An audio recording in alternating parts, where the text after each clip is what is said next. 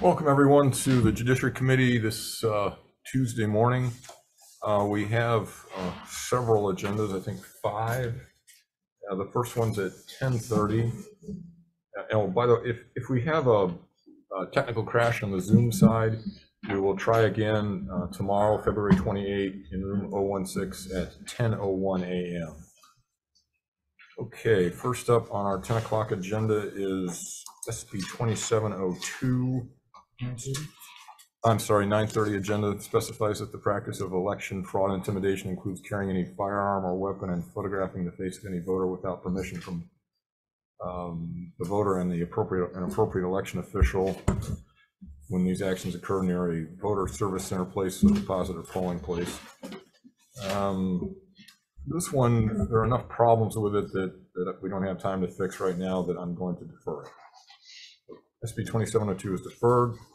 Next up is SB 2706 relating to expungements of criminal records. It expands eligibility for and automates the expungement of conviction records if certain criteria are met.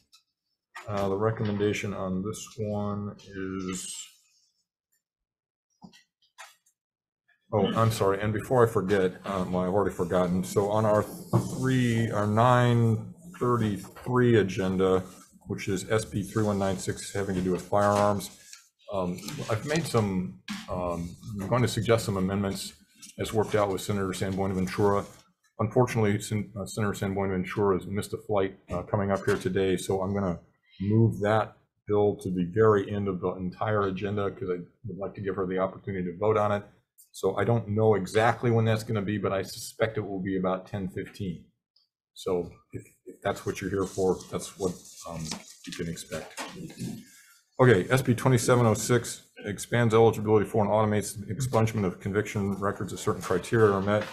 On 2706, the recommendation is to pass with a number of amendments, and it'll take me a while to read them, so bear with me. We'll turn the bill into a task force by deleting section 2 of the bill that would have created an automatic expungement process. We'll add language to create the clean state expungement task force within the judiciary for administrative purposes only, consisting of the following or their designees: the Attorney General, the Chief Justice, the State Public Defender, County Prosecutors, CEO of OHA, Administrator of the Hawaii Criminal Justice Data Center, Director of the Criminal Justice Research Institute, Executive Director of the Hawaii Workers Center, Executive Director of the American Civil Liberties Union of Hawaii, Chairperson of American Friends of Restorative Justice, the Director of the William S. Richardson School of Law Beyond Guilt Clinic and Innocence Project, and Executive Director of the Law Last Prisoner Project.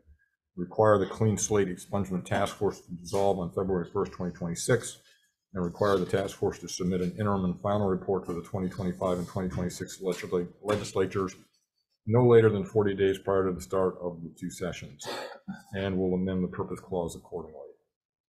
Questions or concerns?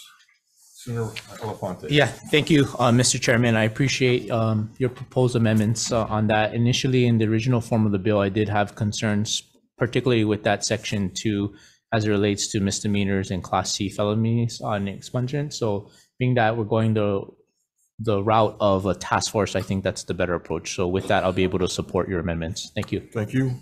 Other concerns, questions? If not, Vice Chair for the vote. Chair's recommendation is to pass SB 2706 with amendments. Chair Rhodes? Aye. Vice Chair votes aye. Senator Elefante? Aye. Senator San-Buenaventura and Senator Roy excused. Measure passes. Okay, thanks very much. What time is it? 9:34. Okay, we'll go ahead and move on to we'll conclude the 9:30 agenda. We'll move on to the 9:31 agenda. First up on the 9:31 agenda is SB 2686. SB 2686 exempts certain personal information of public servants from government records that are subject to disclosure under the United States Uniform Information Practices Act and some other things. Recommendation here is to pass with some amendments.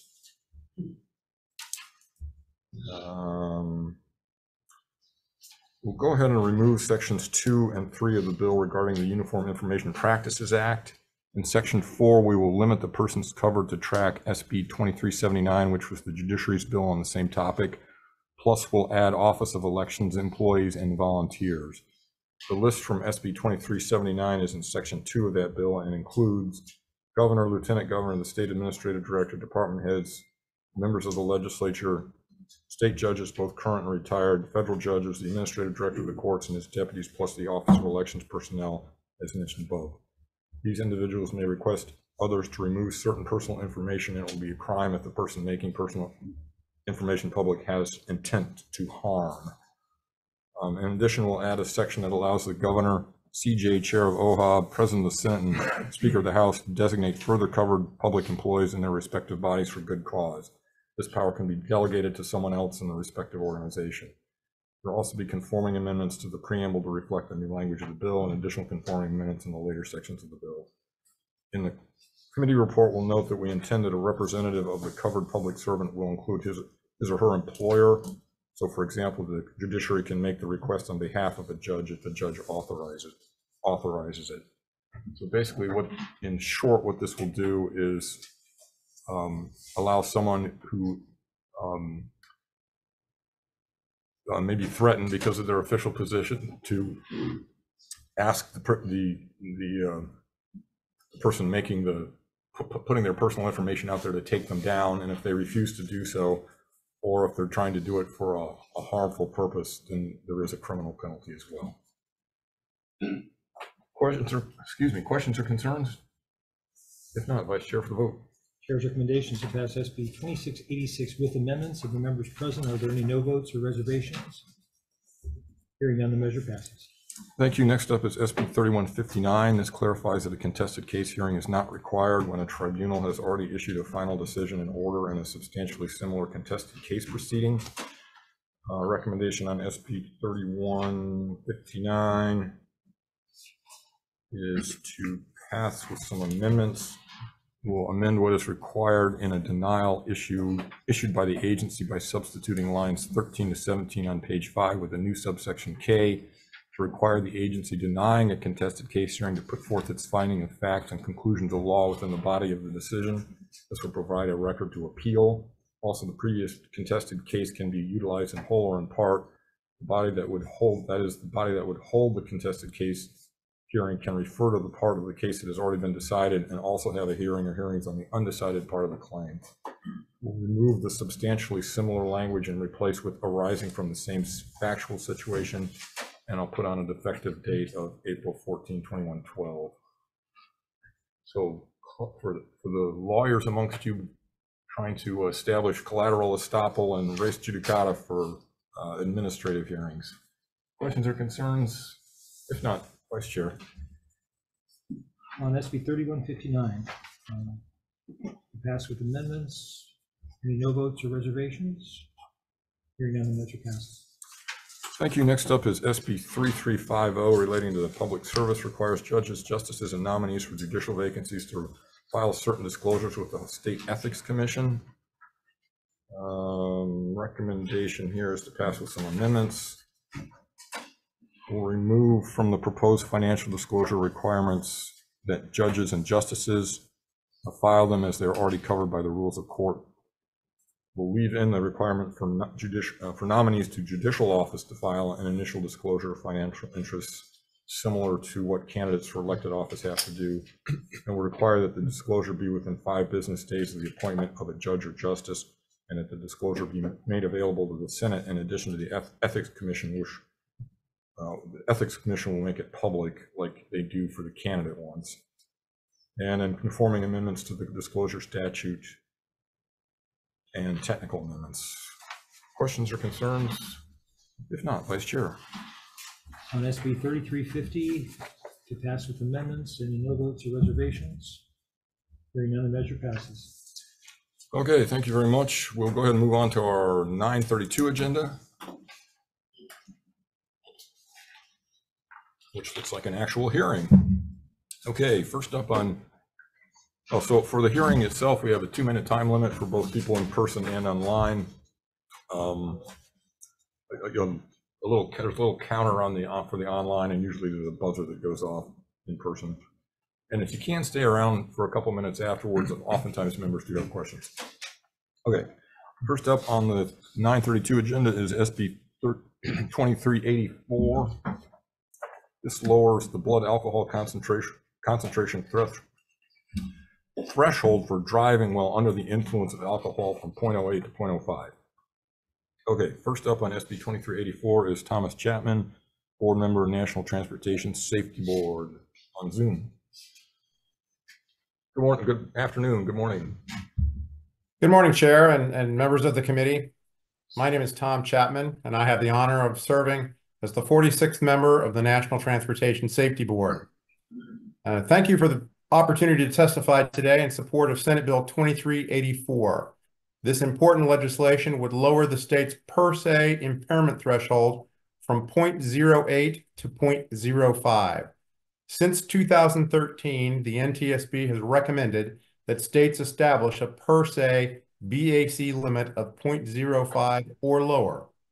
In 2018, Utah became the first state to do so and subsequently saw reductions in both its fatal crash and fatality rates relative to the rest of the United States.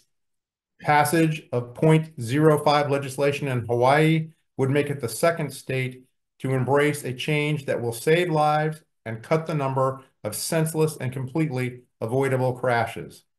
In 2021, there were a staggering 13,000 alcohol-impaired driving fatalities in the United States. That's the highest number since 2008.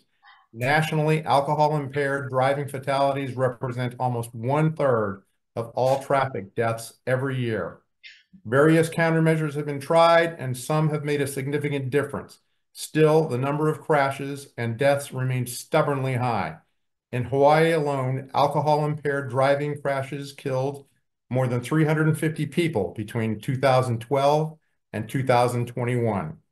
More needs to be done, and research suggests that lowering the legal BAC limit to 0.05 will reduce fatal alcohol-related crashes by an estimated 11%. We know it works, and we at NTSB strongly support legislation that will lower the BAC limit to 0.05. That concludes my statement, and I'm happy to take your questions. Thank you very much. Thanks for joining us. The next is Sarah Haley for the Public Defender in person. Good morning. Good morning. Hi. So my name is Sarah Haley. I am here on behalf of the Office of the Public Defender. We do oppose this bill for several reasons. The first being that it will criminalize behavior of responsible drinkers. So our concern is that this bill will cast too wide a net and will include people who can drive safely and only have 1 or 2 drinks if they are a smaller female. So that's our first concern. Our second concern is that, I guess it's more of something to note, is that impaired drivers who do have a BAC below 0.08 can already be prosecuted under subsection A1 of the current OVUII statute. So there's already an option for prosecutors to stop drivers who are impaired below 0.08. Third and fourth, we are concerned about how lowering this threshold will overburden both the police department as well as the legal system. We would need significantly additional funds for more prosecutors, public defenders, and courtrooms. We are already overburdened with OVUII cases as it is. Otherwise, we foresee that there will be congestion out of higher BAC DUI cases that are actually the ones that are causing these crash fatalities.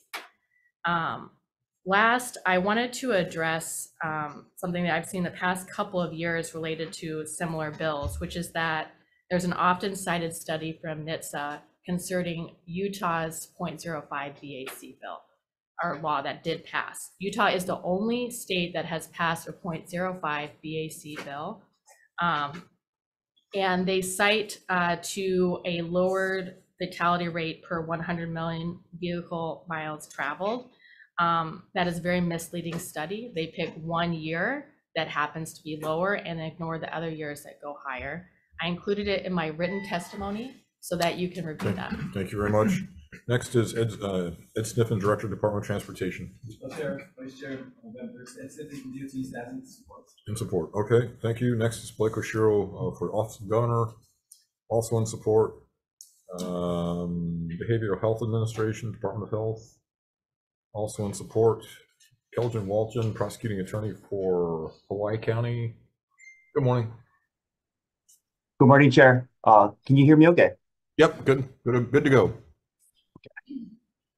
Aloha, Chair Rhodes, Vice Chair Gabbard, and committee members, Hawaii County Prosecuting Attorney Keldon Walton. Our office stands in support of this bill. This bill isn't about increasing penal sanctions. What this bill is about is saving lives. Alcohol-related traffic fatalities continues to be a concern across our state. Impaired driving is especially concerning for us on Hawaii Island, given the rural nature of our communities, the design and limitations of our roadways, including use of two-lane undivided highways, narrow shoulders, lacking sidewalks, minimal guardrails, inadequate overhead lighting, and limited mass transit and rideshare options. Lowering the BAC to 0.05 is a simple and effective way to prevent alcohol-related deaths. This isn't a news concept. In fact, it's a generally accepted platform across most of the industrialized countries across the world, with over 100 countries already adopting 0.05. Lowering the BAC will serve as a general deterrent to drinking and driving. It will encourage people to think twice before getting behind the wheel after they've had 3, 4, or 5 drinks. Our office disagrees with the public defender's position. Consuming several drinks and getting behind the wheel is not only irresponsible, but it's selfish. I'm sure there are victims and their families present today at that hearing who can attest to that. Preserving an individual's self-interest to consume alcohol and irresponsibly get behind the wheel seems to be a small concession when considering the public safety concerns. Also, despite what some critics may argue, studies have shown that lowering the BAC to 0.05 will not drastically increase the number of DUI arrests or burden police, prosecutors, or the justice system. The NTSB estimates that if 0.05 were adopted nationwide, we would reduce the number of fatal alcohol crashes by 11%, potentially saving 1,800 lives and preventing thousands of life-altering injuries. As evidenced by the number of testimonies in support, there's tremendous support for this legislation. Other states are also considering 0.05 legislation, but we don't have to wait for the other states. We can do what's right. We can set the standard right here in Hawaii. Because simply put, 0.05 saves lives. Even saving one life is worth it. And that's why our office supports this legislation. Perhaps if we have had this legislation in place today, the recent alcohol-related fatalities. Thank you very much. Next is Benjamin Moskowitz, Police Chief for Hawaii Police Department. On Zoom, perhaps? They're unavailable on Zoom, Chair. In support, next is Stacey Tanaka, Major Traffic Division for Honolulu Police Department. Oh, good morning. Good morning. Good morning, Chair, Vice Chair, Senator Alfonte. Major Stacey Tanaka from HPD's Traffic Division. HPD supports the proposal of lowering the alcohol concentration in a person's breath or blood for the purposes of operating a vehicle under the influence of an intoxicant. Impaired driving is a serious problem that needs to be addressed. Research shows that critical driving skills are impaired at 0.05 blood alcohol content. This level of impairment significantly increases the risks of senseless and preventable crashes that can take innocent lives. Any measures that could prevent these tragedies and keep impaired drivers off our roadways should be considered. I'd just like to comment on the earlier testimony about someone having two drinks and being over the legal limit. My officers conduct field sobriety test training to the officers of the department, and they conduct a lot of what we call wet labs, where they have volunteers consume alcohol. It's measured, and in our experience, 2 drinks will not put you at a 0.05. If you need further testimony on that, I have one of my expert officers who actually conduct those classes who could explain it further. Another thing I wanted to bring up is that it was testified earlier that there's already a law in place for someone who blows at a 0.05 or under. That is true. However, it wasn't mentioned that there's what we call other competent evidence that needs to be addressed. And in my experience, that is basically a collision or an accident needs to occur for that to kick in. Other than that, and again, in my experience, very, very difficult to prosecute. Thank you. Thank you very much. Next is Rebecca Leakey, prosecuting attorney for Kauai County. In support, Jen Kagiwara, council member for Hawaii County Council, also in support. Maui Prosecutor's Office, in support. Daniel Hugo for Department of Prosecuting Attorney. Sorry for butchering your name. Good morning.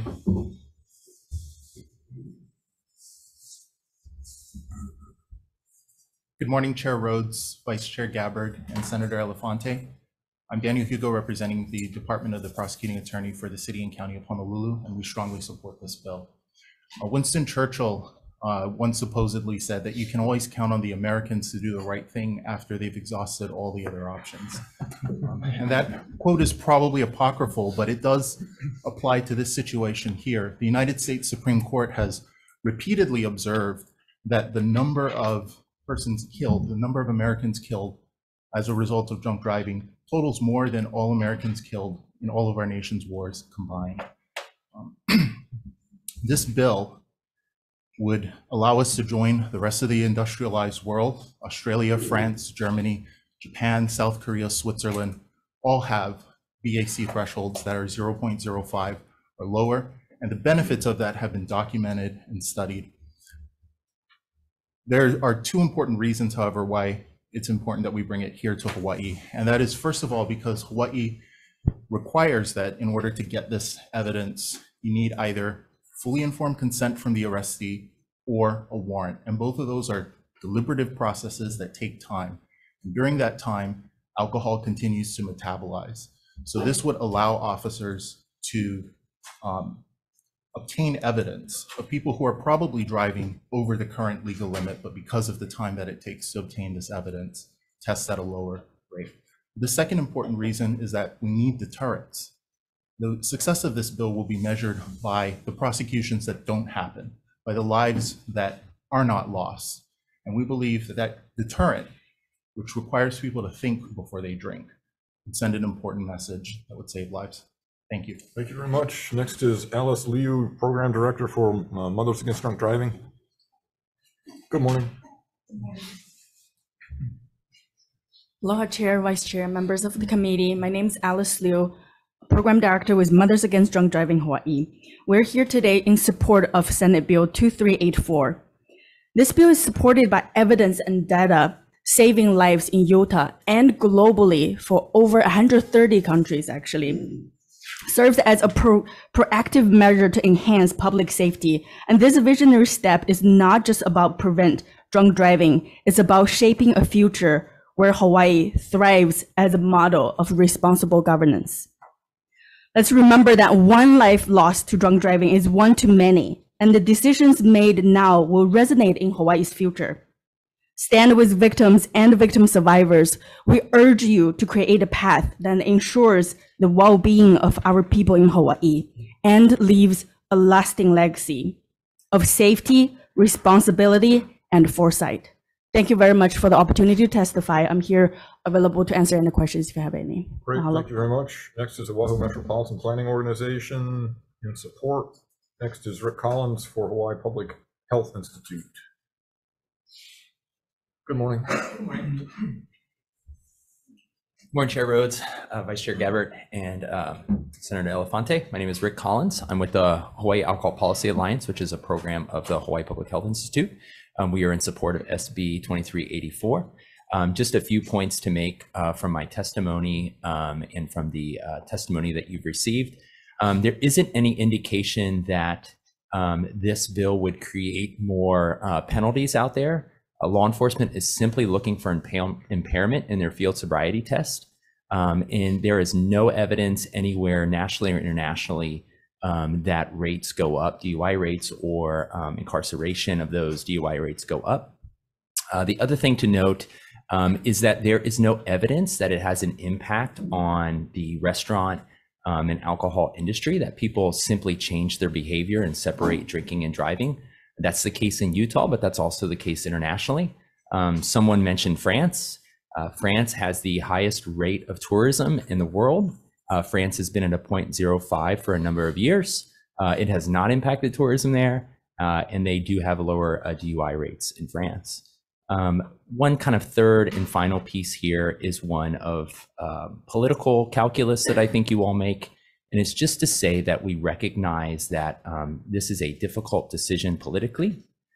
It was a difficult decision decades ago to put seatbelts in all cars and mandate that, but it has saved thousands and thousands of lives. And so we just urge you to pass this, support this to save the lives and increase the health and wellness of our community. Mahalo. Thank you very much. Next is Joanne Hamaji Oto, Territory Operations Director for Smart Start LLC.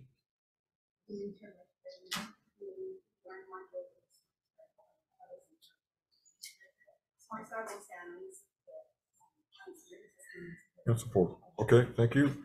Next is Omar Masood for Advocates for Highway and Auto Safety on Zoom. Good morning. Good morning. My name is Omar Masood. I'm the Director of State Government Relations for Advocates for Highway and Auto Safety. Advocates is an alliance of consumer, medical, public health, law enforcement, safety groups, insurance companies, and agents working to improve road safety. We appreciate this opportunity to provide testimony. Advocates strongly supports SB 2384 to lower the state's BAC limit while driving to 0.05%. At 0.05, the person exhibits reduced coordination, decreased ability to track moving objects, difficulty steering, and diminished response to emergency situations.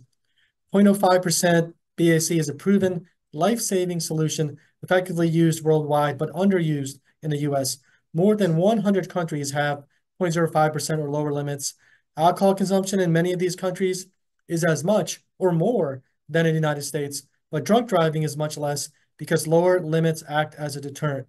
Erroneous claims which were used in the 90s to oppose the change in national policy from 0.10 to 0.08 BAC are being recycled now by some members of the hospitality industry. However, the facts are that moving to 0.08% saved approximately 25,000 lives between 1983 and 2014 alone, and without adverse impacts on the criminal justice system or the alcohol and hospitality industries. In addition to the horrific death and injury toll, drunk driving also imposes an annual burden of $296 billion. That means that each person in the U.S. essentially pays an annual drunk driving crash tax of nearly $900. It also impacts businesses and costs employers $8 billion, with 81% of that involving crashes while off the job. In conclusion, drunk driving is a deadly and costly threat to Hawaiians and visitors. Advancing SB 2384 will address this preventable danger and keep families whole. Thank you for your consideration. Thank you. Thanks for joining us. Next up is Aaron Hoff, founder for K Allah Foundation, also on Zoom. They're unavailable on Zoom, Chair.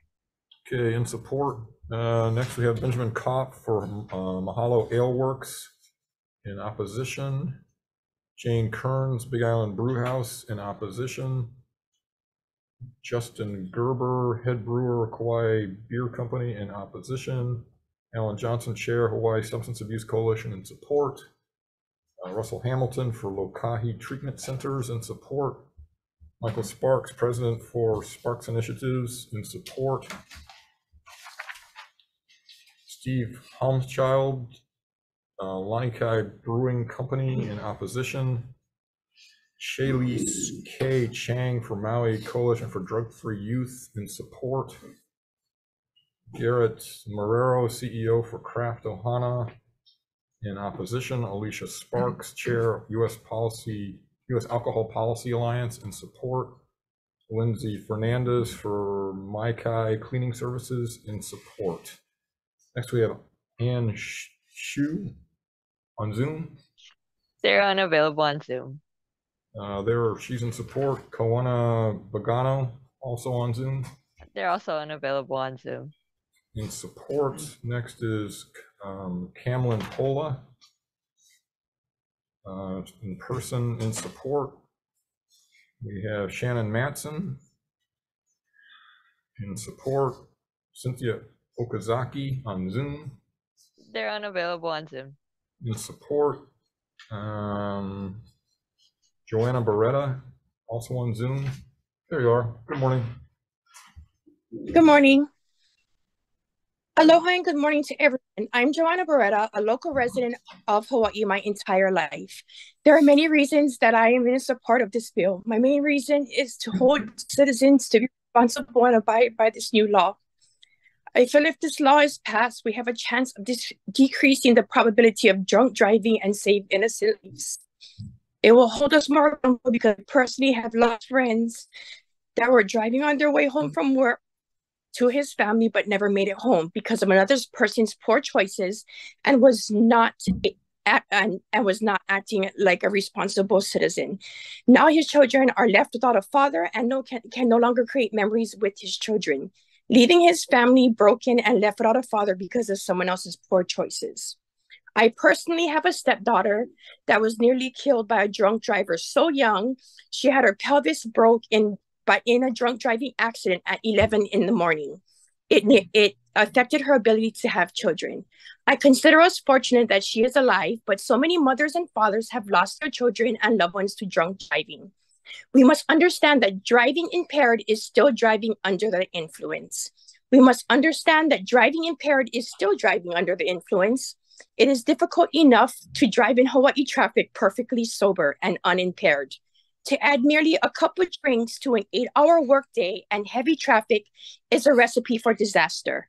Most accidents are minor mistakes that could have been corrected with reaction time. That time is severely affected when alcohol is involved. Hawaii is the greatest place to call home for me and to my local families and tourists who also love these islands. We want to continue to preserve the heart of Kama'aina and Kanaka for all of our families and visitors to keeping our travel safe so that the term paradise can still be used when referring to our great islands. I ask that you please lower the BAC to 0.5 when we all can enjoy peace. Thank you very much. Your time's expired. Thanks for being here.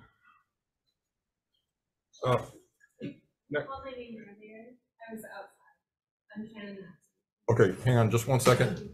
Next is Cynthia Okazaki on Zoom.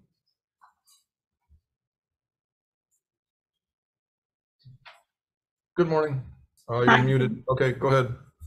Thank you, Chair Rhodes and Vice Chair Gabbard and members of the committee. I just want to stand on my written testimony, but I wanted to emphasize a few things. As was stated, Utah is the only state that has adopted this 0.05%, but as was stated, 85% of the world's population already has adopted for alcohol impaired driving at 0.05 BAC or lower. The other thing stated was that revenues might be limited to the state because of this change. But the report from Utah stated that alcohol sales tax revenues from restaurants, rental cars, hotels, air travel, and resort sales continued to trend upward following the implementation of the 0.05 BAC law in Utah.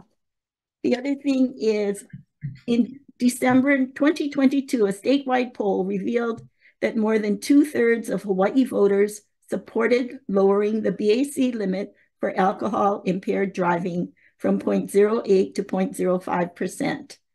Hawaii can set a new BAC standard. This law would improve the overall health and safety of all people in Hawaii. Lowering the BAC limit to 0.05 is not about drinking. It is about separating drinking from driving. It is about preventing crashes, injuries, and deaths, and creating safer roads for all people. I urge you to pass SB 2384 out of committee. Thank you for this opportunity to testify. Thank you very much. Thanks for joining us. Shannon Matson, I believe, was the, yeah. Good morning. Thank you, Chair. Aloha, Senators. Is this on? Yep. Okay, thank you. My name is Shannon Matson. I'm from Hawai'i Island. I'm actually here to testify on the next bill, but I heard this one was up too, and I thought I should say a couple words about it. I really enjoy drinking. That's my one vice. And I don't smoke, I don't do anything else, but I really do enjoy drinking. I love to have a pauhana. I'm actually an investor of Ola Brewing Company, and I think they're doing an amazing job. And I'm in support of this bill because sometimes one drink turns into two, sometimes it turns into three, sometimes I forget to eat before I have a beverage. And if I knew that there were even stricter laws where there was no gray area, where I'm sitting there going, you know, I might be impaired enough to drive, because once you start drinking, you kind of lose that line. I would appreciate it as a responsible member of my community. I don't ever want to injure anyone. I don't want to injure myself. I think that laws are important. They're here for a reason. And if we can have some stricter blood alcohol content laws, I think that that would encourage me, as well as others in our community who want to do the right thing, to know that there's no question. If you had a couple of beverages, you need to find another way home. You need to call someone for a ride, or you need to make sure you're already home before getting behind the wheel, and before enjoying a beverage or two. So thank you. Thank you very much. That is everyone who has signed up to testify in person or on Zoom on SB 2384. Does anyone else wish to testify on SB 2384 on Zoom or not? Okay, so the total count on SB 2384 was 62 in support, 10 opposed, and 1 comment. And members, questions? Senator Elefante. I have a question for the public defenders. I believe Miss Haley? Thank you, Chair.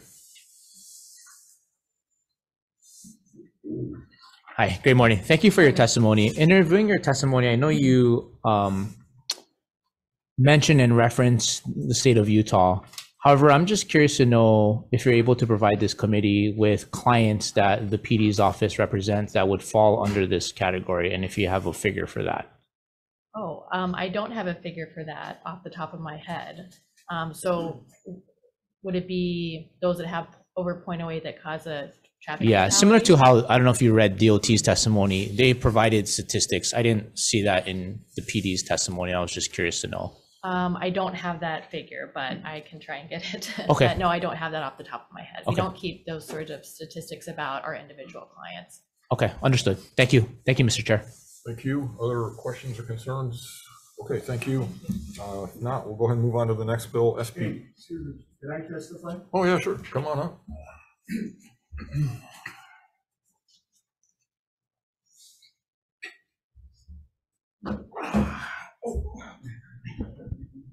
Excuse me, I'm from Wai'i, on the coolie side.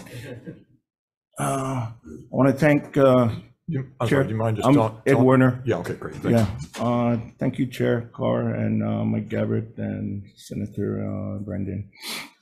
My name is Ed Werner. You know, as I sit here and I hear what the public defenders and all these alcoholic establishments doing, you know, they can blow air and this and that, but at the end of the night, are they there to make sure these guys that are consuming alcohol gets home safely without killing? As I sit here, I had 4 family members that got killed by impaired driving. You guys know my son, Kalana. I came through the system and fighting for, we now have a Kalana law out there. I think, and I know this BSC level, I think it's very important to move in the right directions.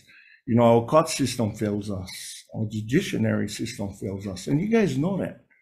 You know, I'm here representing a lot of the victims that I know here that lost their loved ones by impaired driving. Those guys don't have no responsibility, getting behind the wheel and consuming. I got nothing against drinking. The line draws when you get behind the wheel. You know, losing my 19-year-old son was devastating. I don't know if anybody sitting in here lost, you know, a son, a daughter, or even 4 family members. You know, I've been working hard for years, and with the state, with HPD, with the city, and with my community. I've been doing this for years because I don't want nobody else go through what we've been going through for the past 7 years. He was my only son. You know, I'm not going to be here to watch him get married, watch my grandkids. It's done. It's done for. You know, this drinking and driving is 100% preventable. I don't care if you had 1 beer or 2 beers. Sorry, Mr. Warner. The problem with this is we need you guys to do what is right. I'm not here just to blow. Thank you very much. I'm out there and I'm bringing it. You know, it's a shame, but you know, does anyone we have need you guys questions to for help Mr. support Warner? us. If not, thank you very much for being here. Any other questions? Okay, seeing none, let's go ahead and move on to the next bill. Oh, I'm sorry? On this current bill? Oh, yeah, sure, come on up. Good morning. Morning. Aloha, Chairman Rhodes, Vice Chair Gabbard, and committee members. Thank you for the opportunity Do to. you mind just telling us your name? My name is Claire Barnes. Thanks. I'm a student at the University of Hawaii at Manoa, and I'm currently studying social work. I believe that any alcohol in the system can impair a driver, and those who are intoxicated can have a major impact on drivers, bicyclists, pedestrians, putting their safety at risk. Lowering the BAC would deter people from driving impaired. In this day and age where ride apps are available, such as Lyft and Uber, buses and taxis, no one should have to die from an intoxicated driver who could have used any other form of transportation instead of getting behind the wheel. Lowering the BAC to 0.5 is not about drinking and driving. It's about making people consider other modes of transportation rather than driving after drinking, which will prevent crashes, injuries, and deaths and create safer streets for everyone in the state of Hawaii. I ask you to pass SB 2384. Thank you for your time and consideration. Thank you. Anyone else? Okay, so would anyone else like to testify in SB 2384? Going once, going twice. Okay, come on up.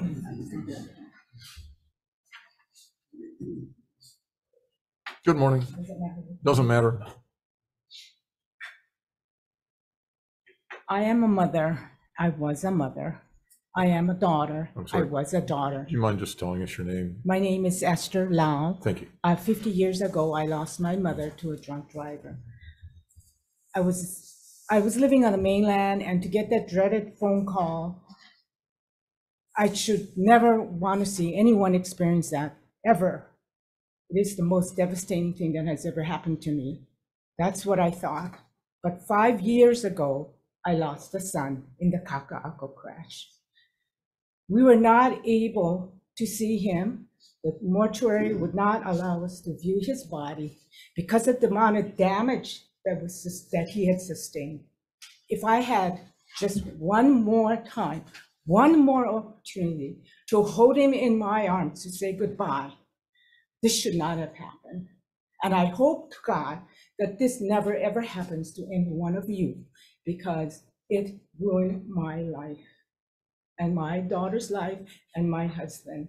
And we move on because that's the right thing to do. And we are in support of this bill, and I'm hoping and praying that you all can feel have the sensitivity of knowing that it could happen to you. And unfortunately, sometimes I wonder, maybe it should happen to you so that you can see how devastating it is to lose a life. Thank you. Thank you. Would anyone else like to testify on SB 2384? I know it's hard for some people to do this, so if you want to.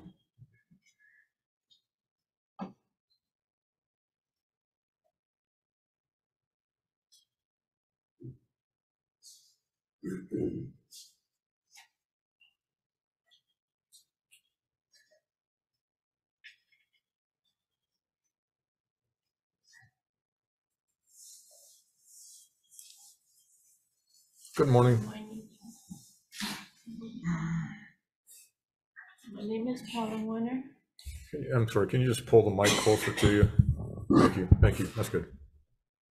Good morning to all of you. My name is Paula Warner, and I'm here to support this bill. My son, Kaulana Warner, was killed by a drunk driver almost 8 years ago. He came home from college. He kept promising me, "Mommy, I'm going to take care of you. I'm going to do good in school." and I'm gonna come home and I'm gonna take care of you and Dad. He went off to college and came back for break, and he was struck as he was on the side of the road, went to practice to the park. He was struck by a drunk driver passing our home about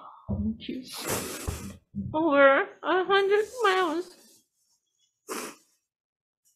She struck him and she ran away. She left him there. And while everyone was coming to my home, I was saying, "Oh, you're stuck in traffic. Come inside the house. Go down the hallway and the bathroom is on the left side." Not knowing that they were coming to see me, to give me their love and aloha. And I didn't know that my son was being across the street in his daddy's arms. It's the most hurtful thing ever. I ask you all to support this bill because no one should go through what we went through or any of the other victims. My husband tried so hard to fight. I was started to fight, but I no longer can fight. This had taken a whole toll on my life. Thank you so much So I just ask you all to just please consider this. thank you so much for testifying. And aloha. Would anyone else like to testify on SB 2384? Members, any questions? Okay, thank you everyone for being here. We'll move on to SB 2692. This relates to dangerous dogs, establishes requirements and penalties for owners of dangerous dogs. First up on 2692 is Kelsey K. Nagata or Brian C. Yee, Deputy Attorney General's. On Zoom, maybe? Oh, you're here. Okay. Good morning. Good morning, Chair, Vice Chair, members of the committee. Kelsey Nagata, Deputy Attorney General, providing comments on SB 2692. The bill as written does not presently provide a process for dog owners with a method to challenge or contest the declaration, seizure, or impoundment of a dangerous dog beyond the recession period of 3 years. Without such process, the bill may be subject to challenge under the Due Process Clause. We have provided wording in our written testimony that would provide a procedure for an owner to challenge or appeal the declaration of a dangerous dog and the seizure and impoundment of a dangerous dog. We also have suggested additional revisions to the bill to ensure that the wording is clear and consistent. These revisions would also reduce the risk of confusion for all entities involved in the enforcement and court processes. I'm available for any questions. Thank you. Thank you very much. Next is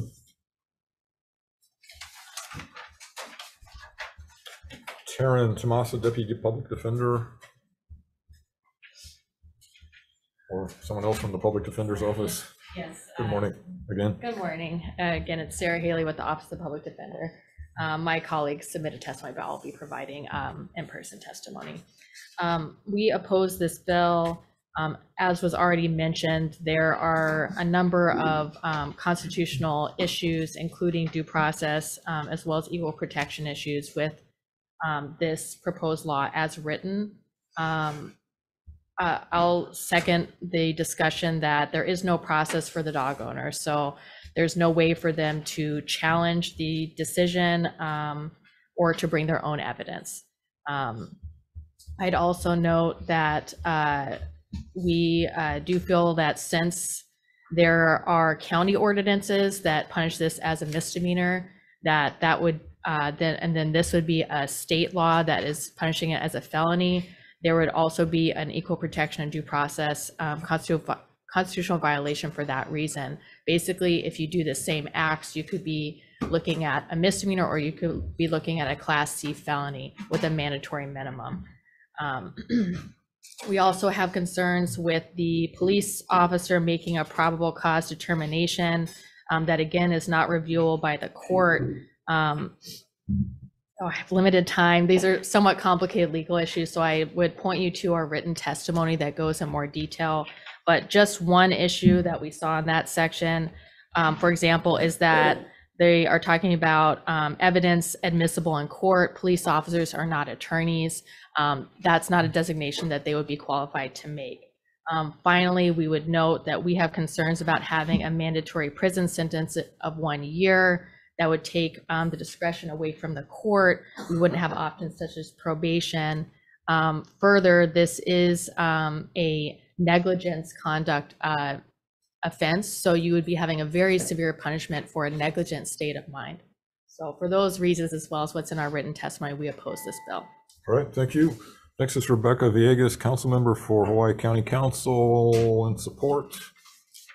Keldon Walton, prosecuting attorney for Maui, on Zoom perhaps. They are here on Zoom, Chair. Good morning again, prosecutor. Aloha, Chair Rhodes, Vice Chair Gabbard, committee members, Hawaii County Prosecuting Attorney Keldon Walton. Our office supports this bill. The bill is a step in the right direction to address growing concerns surrounding dangerous dog attacks, holding irresponsible owners accountable, and protecting people in our community. This issue hits close to home for me and my family. Back in August of 2021, my auntie, my uncle, her husband, and my other uncle were all attacked by their neighbors' dogs. My auntie was killed, and my uncles both sustained serious injuries.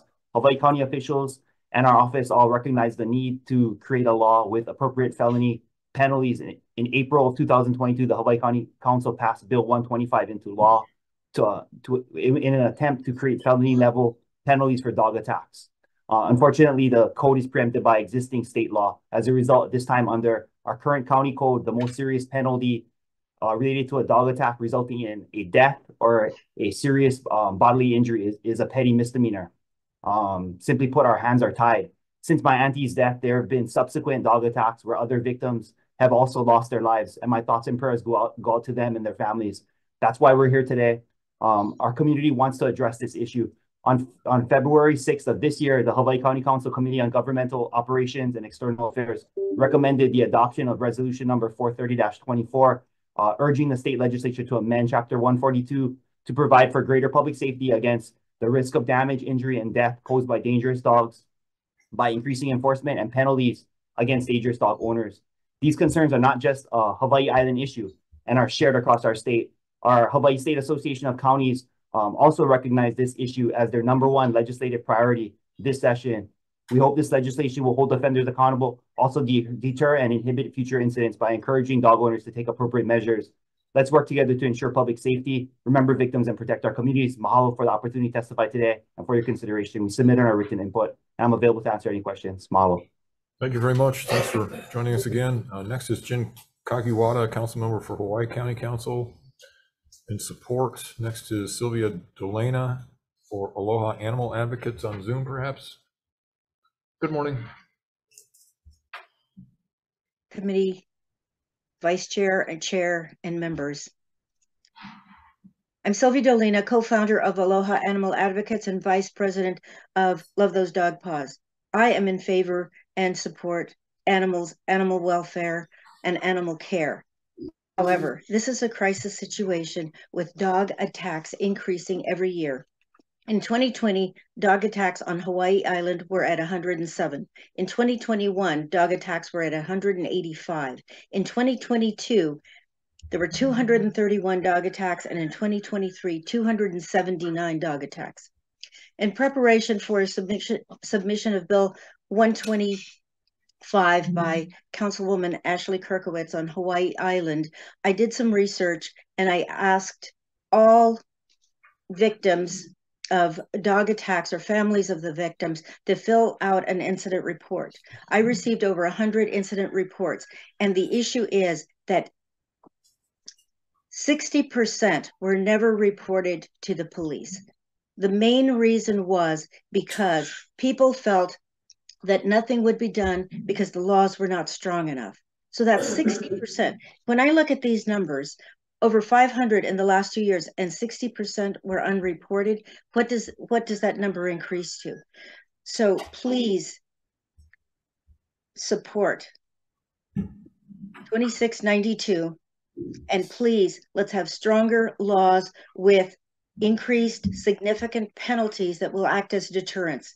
We need laws on the books. The County of Hawaii, as the prosecutor's office was saying, their hands are tied. They want to help. They want to do something, yet nothing can be done. And that's why people are very demoralized and upset and frustrated, because they're suffering and nothing can be done about it. Thank you very much. Thank you. Thanks for being here. Next up is Stephanie Kendrick for Hawaiian Humane Society.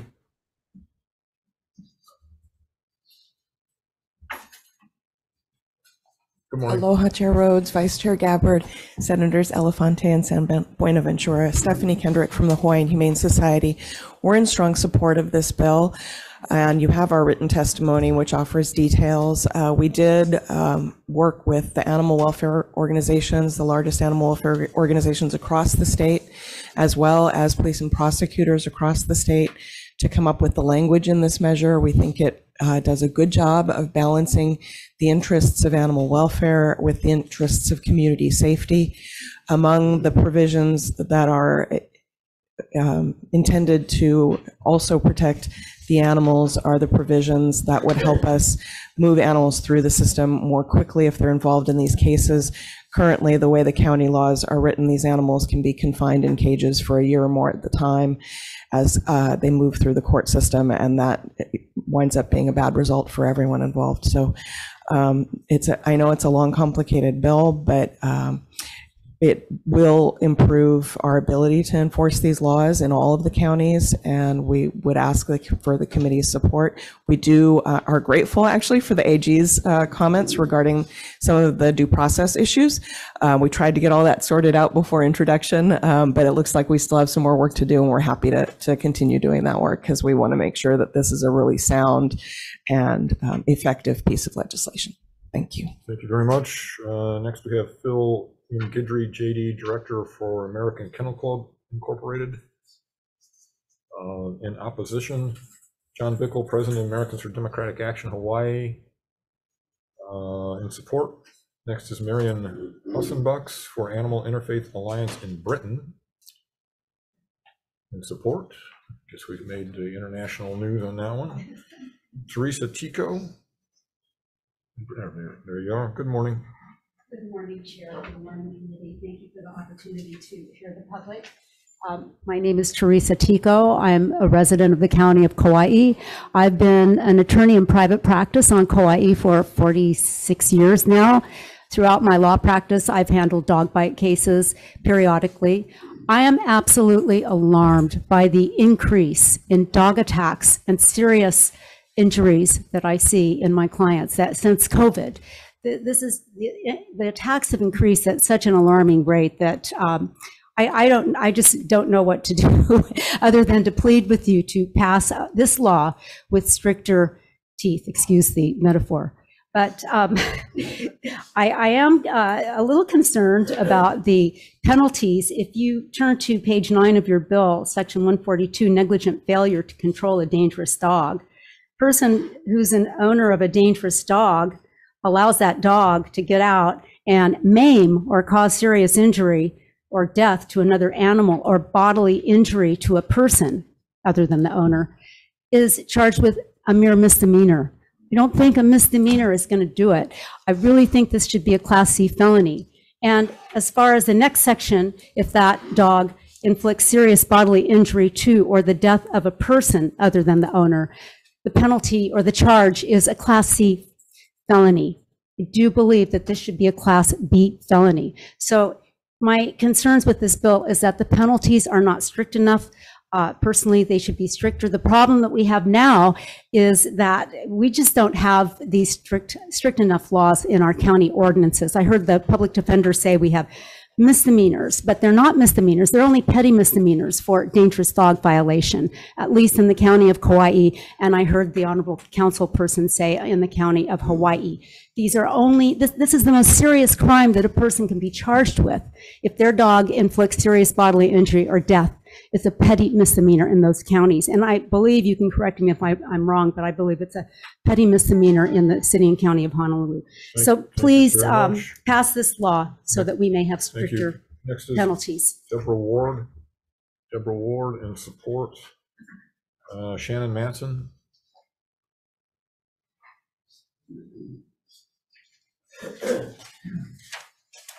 Morning again.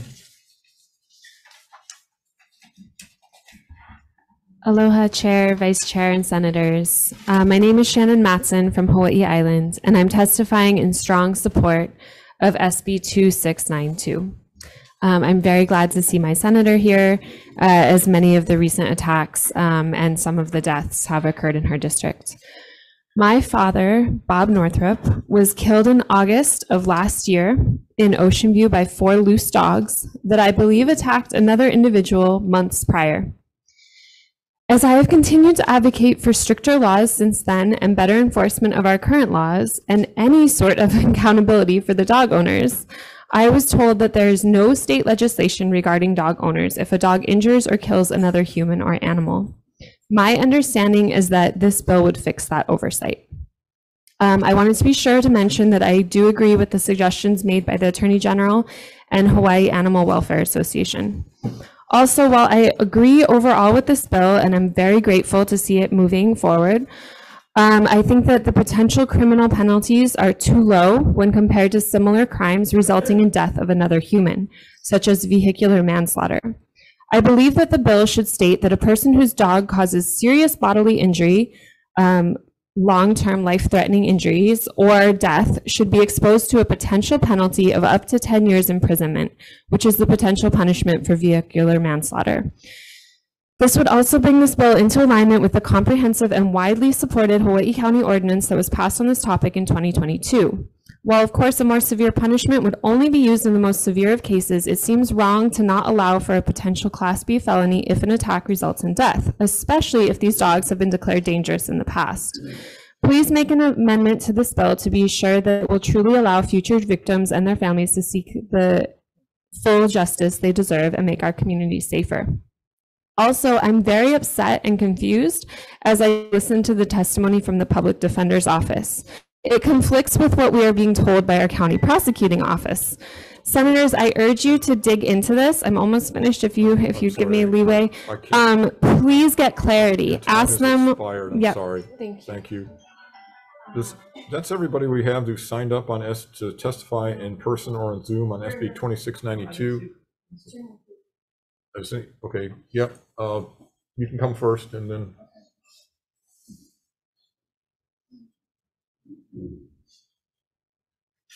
Good morning. Good morning. My name is Michelle Edwards. I'm a 40-year resident of Kauai, and I was attacked by a loose pit bull on December 6th, unleashed on a public beach. My dog was leashed. He attacked me and pushed me out of the way. Here's a picture of the dog. The owner this is the boyfriend of the owner, covered his head with a towel, refused to give me any information. This was my hand. My dog was killed. I had to get on my hands and knees and bite the dog in the ear to get him to let go.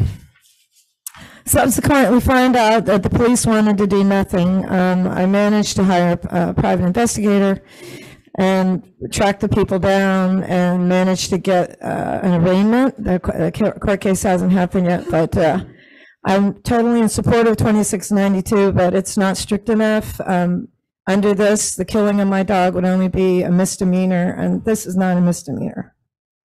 And also, Shannon's father being killed, that needs to be a Class B felony, please. And a dog being killed is a Class C. For those of you who are not aware of the frequency of dog attacks, 4.5 million people in the U.S. are bitten by dogs each year.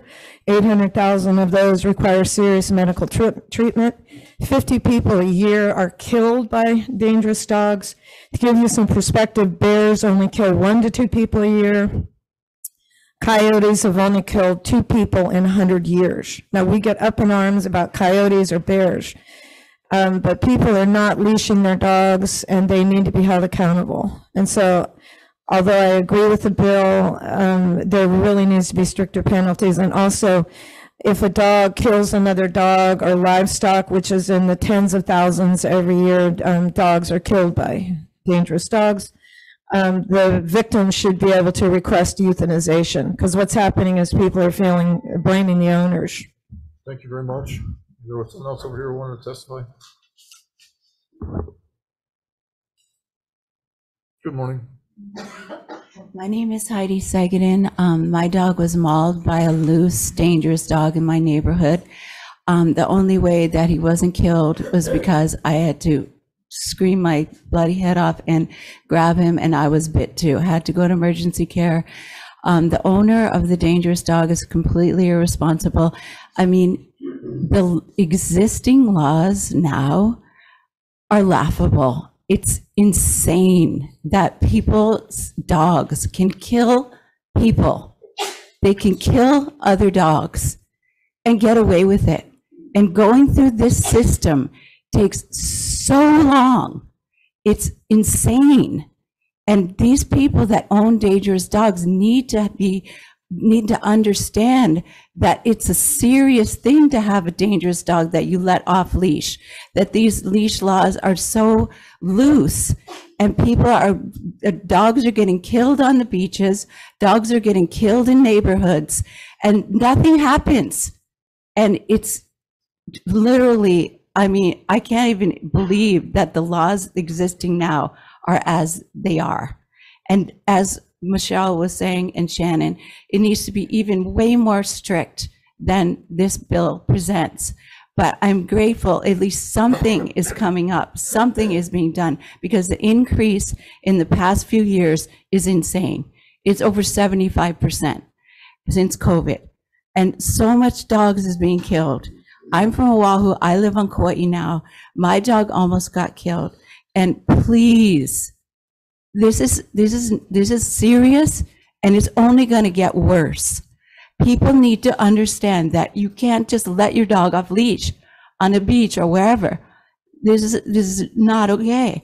And I'm having a hard time holding it together because I love my dog so much, and I also lost my son. And this is if people understand the seriousness, that please pass this and make it more serious. Thank you. Thank you. Does anyone else wish to testify on SB 2692? SB 2692. Oh yeah, come on up. Yep. Good morning. Good morning. Thank you for the open testimony availability. My name is Barry O'Donnell. Sometimes I see the leash laws are a joke. Went to Blaisdell Park, the dogs are running free. You see some people, I don't think you can tell. You can kind of tell they can't control their dog. Walking on the sidewalk by IAEA, the dogs almost bit me, and if the guy didn't even hold him, although the dog went all the way into the sidewalk and had to run into the road, if he let go of the dog, had no leash, I probably would have been attacked. So I haven't read full of this bill, so I would support better controls. Also, probably supporting arming citizens more so, because when you're in the park alone, what can you do when someone's dog attacks you? So that's one reason for being armed for myself, because I'm afraid to go to the park by my house because of how much dogs are over there. You know, supposed to be only service dogs? No, they're just plain old dogs just running around. So Blaisdell Park. How about the park up in St. Louis Heights? Dogs are running loose. So thank you. Thank you very much. Would anyone else like to testify on SB 2692? 26. Okay, members, questions. Senator Elefante. Yeah, I have a question for Hawaii County Prosecutor Keldon Walchin, if he's still on Zoom. Still there, prosecutor? No, they're unavailable on Zoom. Okay, it's okay. Thank you. Okay. Other questions? Could I have Ms. Matson up again? If you're still here, yeah.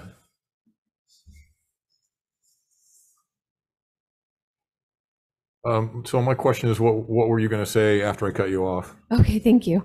Okay, I wish Prosecuting Attorney Keldon Walchin was still on the call, because I was urging all of you senators, please, to clarify, maybe call the Public Defender's Office back up and get some clarity, because we're being told by all of the counties, every single county is saying that they can't prosecute, and yet the Public Defender's Office is saying this is duplicative. So I'm confused. As my father was a victim of a dog attack, why are charges not being brought? It's 7 months forward. They're saying that they can't. Even though we have a law on the books at the county level, they're saying that this is necessary to do this at the state level. So it's, if it is duplicative, it's not being duplicated very well because it's not serving any of us who are demanding justice for our loved ones. The public has certain expectations that the state and county are there to protect our communities. When awful things happen, there are supposed to be systems in place to help prevent those things from happening again and provide justice to families and victims. And as more and more I delve into this issue, I'm hearing the same disappointing stories across our Pai'aina of attacks resulting in physical and emotional trauma with no consequences for those responsible. It's perpetuating a cycle of lack of accountability. And while we have some of these intelligent people who are prosecuting these sort of things, I think we need to get clarity here. We need a culture shift of dog owners taking responsibility for their pets and their actions, and we need a shift for animal welfare and human safety. So please pass this bill, get clarity in memory of my dad and all other human and animal victims, and step up to help hold dog owners accountable. Thank you so much for the added time. Thank you. Other questions, members? Yeah, Senator Elefante. Maybe my question can be directed to the AG's office. If I believe it's Miss Nagata. Yeah, hi, welcome back. Hello. Hi, thank you for your testimony. I know you, in your testimony, you provided some written comments in terms of suggestive language on officers. Yes. So currently how it's written, and I'm just, help me to understand and the committee to understand the process. So if someone sees a dangerous dog, currently how I read the bill is you would have to report it to a law enforcement officer. Is that the correct understanding of it? That's how we are interpreting the bill as written so far. Okay. Now, what if, and I appreciate the testimony from those who have shared today, what if the officer doesn't respond in a timely manner and it's sort of after the fact? Then what recourse does the person have from that point? I don't know if I'm the right entity to speak on that in terms of the procedure of the police department. But in relation to your question about officer, as we noted in our testimony, there are some inconsistencies as to what officer means. As the bill written says that it's Hawaii Revised Statutes 143-1, which includes sheriffs, deputies, animal control officers, and law enforcement officers for counties with a population under 100,000, which I believe currently only is the county of Kauai.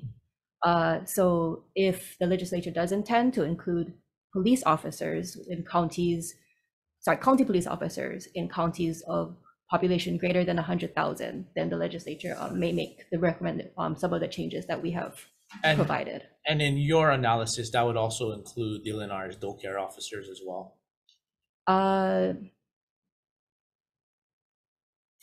I don't currently know what powers DoCare has in terms of enforcement across the state, but and especially under the powers of DLNR.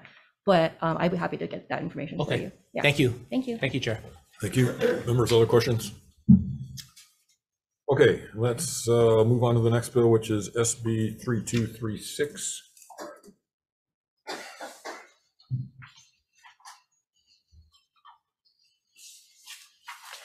Okay, SB 3236 clarifies that if no personal property designation appears in the recorded instruments, the interest of the beneficiary shall be real property. First up on this is Department of Hawaii and Homelands.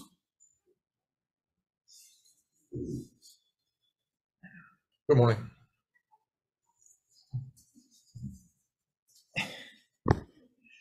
Good morning, Chair and Vice Chair and members of the committee. My name is Kali Watson. I'm the Chairman and Director of the Department of Hawaii and Homelands.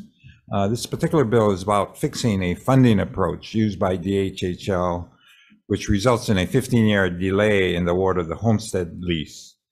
By separating the land from the vertical construction, which is funded by tax credits, DHHL can make a 99-year homestead lease upfront. Under the existing LIHTC rent-to-own or option-to-purchase program, if the participant dies within the 15-year tax compliance period, their heir is only 25%, they get nothing. So the law treats both the land as well as the vertical construction as real property, and as such, the HHL can issue a lease for the land separated from the vertical construction. This particular change will affect quite a few of our future projects. We have about 28 projects planned. Quite a few of them involve this option of a LIHTC rent to own. It will also affect our project on Kauai and Kapa'a, the townhouses of Waipauli, as well as our Bolodrome project, which is a high-rise, as well as some of the projects we have, especially in Kapolei, as well as Leali, as well as in Kona. So this is a change in law that I think is very much needed. The legal counsel that we hired suggested this change, so we asked for that. Okay. Thank you. Thank you. That's the only testifier on SB 3236. Does anyone else wish to testify on SB 3236 here on Zoom? Seeing none, members' questions? Seeing none, I think we're ready to vote on this agenda, if that's okay with everyone. Okay, we'll go back to the top of the agenda, which is SB 2384, relating to the use of intoxicants while operating a motor vehicle. This would lower the blood alcohol concentration threshold for driving while under the influence from 0.08 to 0.05. Recommendation here is to pass as is. Questions or concerns? If not, Vice Chair Gabbard. Chair's recommendation is to pass SB 2384 as is. Chair Rhodes? Aye. Vice Chair votes aye. Senator Elefante? Aye. Senator San Buenaventura? Reservations. Senator Owa? Aye. Steve? Oh, I'm sorry. Aye. Measure passes. Thanks very much, members. Next up is SB 2692. This establishes requirements and penalties for owners of dangerous dogs. Our recommendation here is to pass with a lengthy list of amendments, so bear with me. I'd like to accept from the Hawaii Animal Welfare Association's amendment to insert language clarifying that the leash worn by a dangerous dog must be fixed and secure. Insert language clarifying that the muzzle worn by a dangerous dog must be a properly fitted basket. Insert language clarifying that the signs displayed by owners shall be provided by the Animal Control Authority. Also like to accept several of the Attorney General's amendments. We'd like to add a new subsection which provides for an appeals process. Delete references to HRS sections which are redundant with HRS 711-1109.1. Reword the language to provide officers with legal authority to seize and impound dangerous dogs with indemnification against liability. Delete redundant language about impoundment. Change the term serious bodily injury to substantial bodily injury and define it according to HRS 707-700. Replace humanely destroyed with euthanized. Revise the definition of animal control authority to no longer include private contractors. Additionally, I'd like to make the following amendments: change serious injury to a domestic animal to serious injury to any animal, and replace the term enforcement officer with law enforcement officer. Sorry, say again. Oh, to any animal. I'm sorry. So. Okay, I'm sorry. Just going over the change serious injury to a domestic animal to substantial substantial injury to any animal. Okay, and replace the term enforcement officer with law enforcement officer, and I'm sure there'll be conforming in tech amendments as well. Questions or concerns? If not, Vice Chair for the vote. Chair's recommendation is to pass SB 2692 with amendments, with noting all members present. Any no votes or reservations? Hearing none, the measure passes. Thank you. Next up is SB 3236, clarifies that if no personal property designation appears in the recorded record, the interests of the beneficiary shall be real property. The recommendation on this one is to pass as is. Questions or concerns? If not, Vice Chair. Recommendation is to pass SB 3236 as is. Members present, any no votes or reservations? Hearing none, the measure passes. Okay, members, before we move on to our 9:33 agenda, well, I'm going to adjourn the earlier one, and we're going to take a short break before we go to the long series of votes. So come back at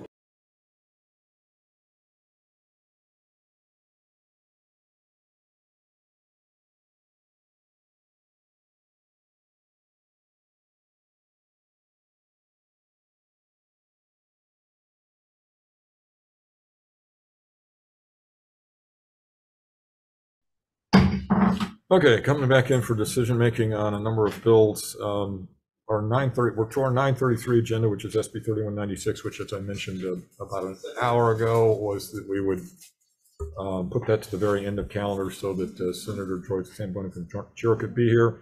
So since she's not here again, we will go ahead and move on to the main agenda and put this at the very end. Okay, on our 10 o'clock agenda, first up is SB 3043 relating to the Small Business Regulatory Review Board.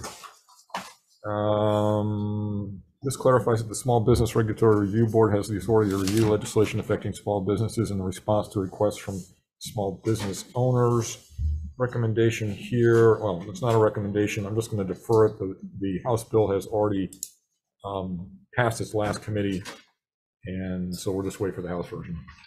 Okay, that's that one.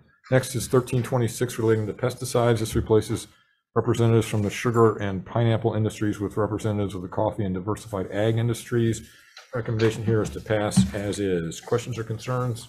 If not, Vice Chair for the vote. Recommendation on SB 3026 is to pass as is. Chair Rhodes? Aye. Vice Chair votes aye. Senator Elefante? Aye.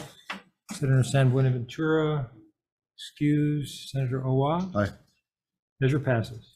Thank you, members. Next up is SB 3025, repeals the requirement for additional rules by the Department of Ag to address nuisance issues, including smell, noise, and excessive lighting arising out of the activity of hemp growers. The recommendation here is also to pass as is.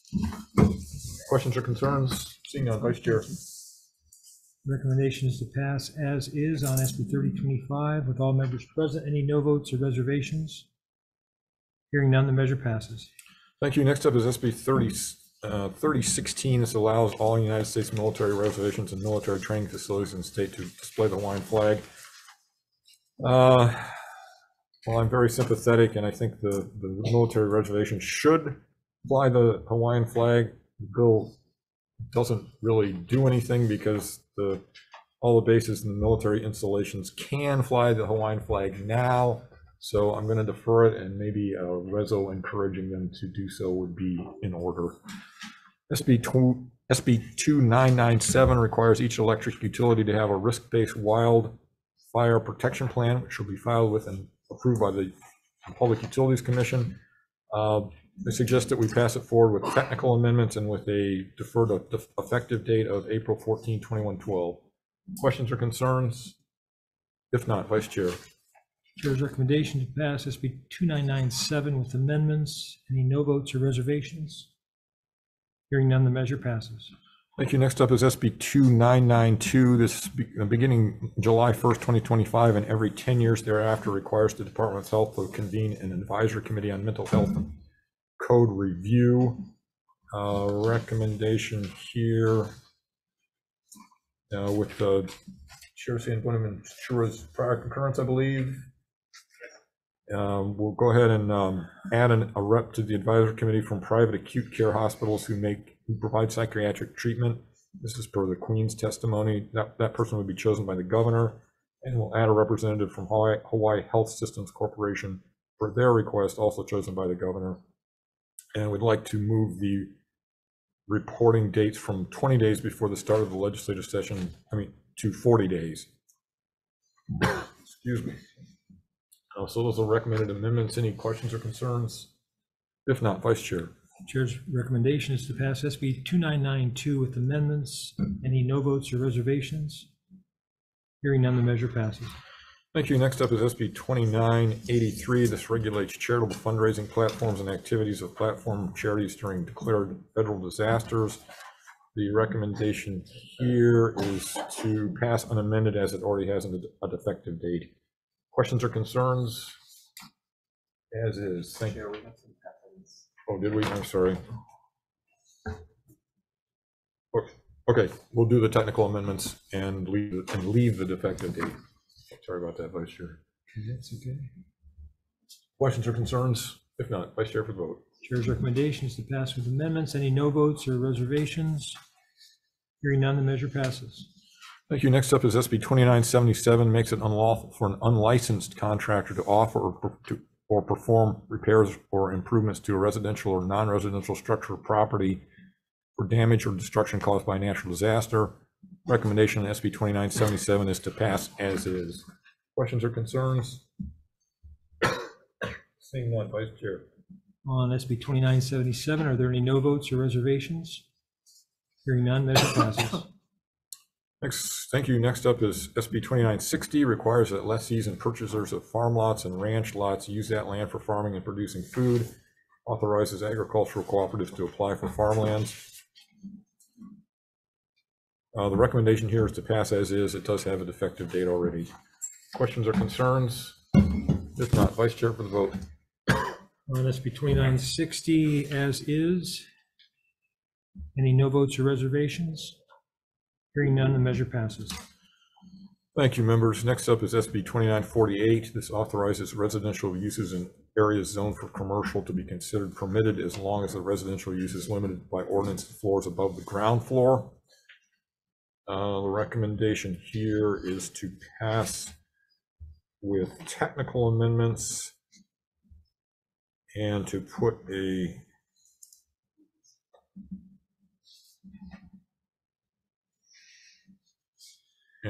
effective date of, hang on just a second. Yeah, okay, that's right.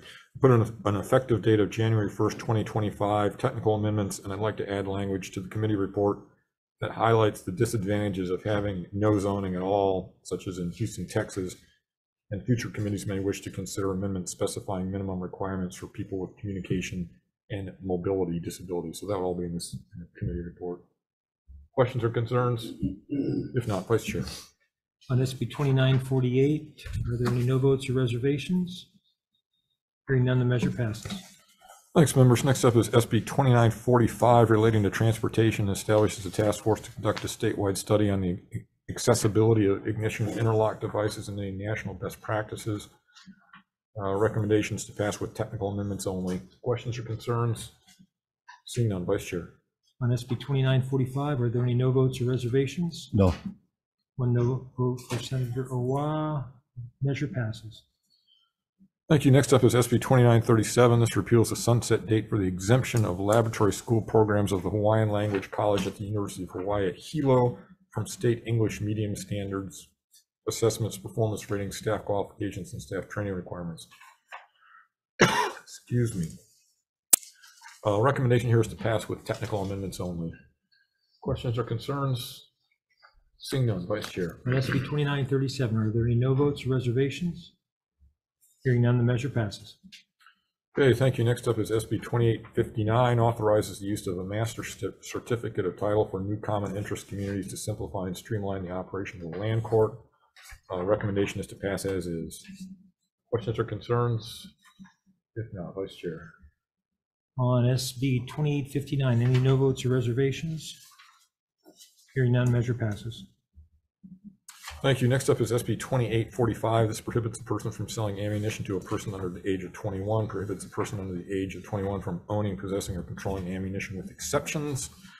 The recommendation here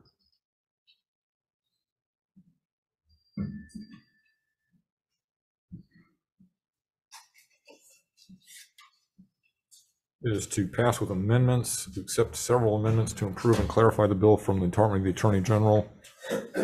Specify that the prohibition on selling ammunition to a person under the age of 21 does not apply to a person who is authorized to possess a firearm under Section 134.5 and is actually engaged in hunting or target shooting or traveling to those places. Specify that the required state of mind for unlawfully selling ammunition to a person under the age of 21 is intentionally, knowingly, or recklessly. Require that the seller check the government-issued photo ID of the buyer and clarify that the affirmative defense is that the seller reasonably relied on the government-issued ID. And simplify the exceptions for under 21 possession of ammunition by referencing existing exceptions in other statutes. We'll add a savings clause, and that's it. No, when we do have prior concurrence. Questions or concerns? If not, Vice Chair. On SB 2845, are there any no votes or reservations? No. And Vice Chair votes no. Measure passes. Okay, thank you. Next up is SB 2832, specifies that the counties may issue traffic infractions for violations of any law prohibiting or restricting the stopping, standing or parking of vehicles on all highways. Recommendation on 2832 is to pass unamended. Questions or concerns? If not, Vice Chair. On SB 2832, pass as is. Any no votes or reservations? No. No vote for Senator Owa. Measure passes. Thank you. Next up is SB 2819. This requires slow-moving vehicles on a two-lane highway behind which 5 vehicles are formed in a line to pull over where possible to let the trailing vehicles proceed when passing is unsafe. Sorry. Recommendations to pass as is. Questions or concerns? Seeing none, Vice Chair. On SB 2819, as is, are there any no votes or reservations? Hearing none, the measure passes. Okay, thanks. Next up is SB 2759. This prohibits the state from leasing any public lands or extending the lease of any public lands to any individual corporation or federal agency that is in arrears in the payment of certain monies to the state, not compliant with consent decrees or other items. Recommendation on 2759. We'll just go ahead and leave the date deferred, which is July 1, 2050, and pass it as is. Questions or concerns? If not, Vice Chair. Recommendation on SB 2759, pass as is. Any no votes or reservations? Hearing none, measure passes. Thanks. Next up is SB 2753 clarifies that no state or county building code shall prohibit the use of substitute refrigerant allowed by the Environmental Protection Agency if the applicable equipment is listed and installed in compliance with the latest safety standards. Recommendation is to pass as is. Questions or concerns? Seeing none, Vice Chair. On SB 2753, as is, no votes or reservations? Hearing none, measure passes. Thank you. Next up is SB 2735, requires driver's license examination to test the applicant's knowledge of the danger that larger motor vehicles present to pedestrians. Requires offenders who are found to be excessively speeding or driving while intoxicated to retake and pass their driver's license examination for each offense.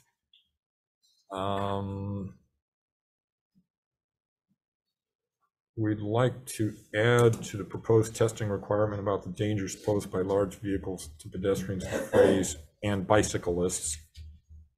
And let's see, the other ones. And we'll also clarify that it is a conviction instead of the ambiguous word violating under habitually operating a vehicle under the influence of an intoxicant statute that will trigger the requirement to retake the driver's license exam. We'll add a savings clause, and there's some technical amendments as well. Questions, concerns? Seeing none, Vice Chair. On SB 2735 with amendments, any no votes or reservations? No. No vote for Senator Owa. Measure passes. Thank you. Next up is SB 2721, clarifies that violation of Part 1 of Chapter 200 of HRS relating to ocean recreation and coastal areas or any rules adopted thereunder shall be subject to criminal penalties. We'd like to add a savings clause, and it has a bad date, and we'll leave that. Questions or concerns? If not, Vice Chair. SB 2721 with amendments. Are there any no votes or reservations? No. No vote for Senator Owa. Measure passes. Thank you. Next up is SB 2697, requires the Department of Commerce and Consumer Affairs to revoke the license of architects who have been or caused a government employee to be convicted of a criminal offense involving the acceptance of a bribe. The recommendation on 2697 is to, it has a bad effective date already, so we'll just pass it as is. Questions or concerns? If not, Vice Chair. On SB 2697, as is, are there any no votes or reservations? Hearing none, measure passes. Thank you. Next up is SB 2637. This requires the third meeting of a board to deliberate and act on a matter investigated by a group of its members to be held at least 6 days after the second meeting. This is a sunshine law bill. The recommendation here is to put on a deferred effective date of April 14, 2112, and that's it. Questions or concerns? Seeing none, Vice Chair. On SB 2637 with amendments, are there any no votes or reservations? Hearing none, the measure passes. Thank you. Next up is SB 2631. This would prohibit commercial website operators from publishing websites and has like exemptions. Recommendation is to pass as is. Questions or concerns? Seeing none, Vice Chair. SB 2631 as is. Any no votes or reservations? Hearing none, the measure passes. Okay, thank you. Next up is SB 2630. This authorizes pedestrians to act contrary to the statewide traffic code when a reasonably careful pedestrian would determine that there's no immediate danger of collision. Required that any person that drives a motor vehicle greater than the speed limit be fined not more than $100. Recommendation is to pass it as is, but we'll put on the committee report that there's a possible title issue with the fines part of it. May not be related to pedestrians, not sure. Questions or concerns? Senator Elefante. Yeah, thank you, Chair. I'll be voting no on this, primarily seeing the testimony in previous committee from law enforcement and HDOT, and in previous session, I did vote no as it relates to this measure. Thank you. Understood. Other questions or concerns? If not, Vice Chair. Okay, SB 2630 as is. Chair Rhodes. Aye. Vice Chair is aye. Senator Elefante is no. Senator Buenaventura. Sorry. Aye. And Senator Owa? No. No. Measure passes. All right, coming to the last measure on this agenda, SB 2597 clarifies that the prohibition against board and commission holdover members from holding office beyond the end of the second regular legislative session following the expiration of the member's term of office takes precedence over any other conflicting statute. Recommendation is to pass as is. Questions or concerns? If not, Vice Chair. SB 2597 as is. Any no votes or reservations? Hearing none, the measure passes. All right, that concludes our 10 o'clock agenda, which leaves us our 9:33 agenda, which, as promised, I put to the end of calendar. This is SB 3196. This amends the prohibition on certain assault weapons to include assault rifles, assault shotguns, 50 caliber rifles, and assault weapon attachments. After some discussion with Senator San Buenaventura, I've agreed to recommend amendments. So the amendments would be, we'll insert a severability clause using language modeled after the sensitive places bill last year. In the penalty subsection on page 22 will specify that the mens rea to read who intentionally or knowingly violates. There's numerous technical amendments. And then the substantive part will remove assault rifles and assault shotguns from coverage, but will retain 50 caliber rifles and large magazines, but will define large magazines as anything over 20 rounds. I'll also be sure that it doesn't affect the provisions already in statute that allow visitors to come and hunt in the islands, and we'll keep in language on grandfathering weapons already owned. Oh yeah, okay, and we'll put a defective date on it. April 14, 2112. Questions or concerns?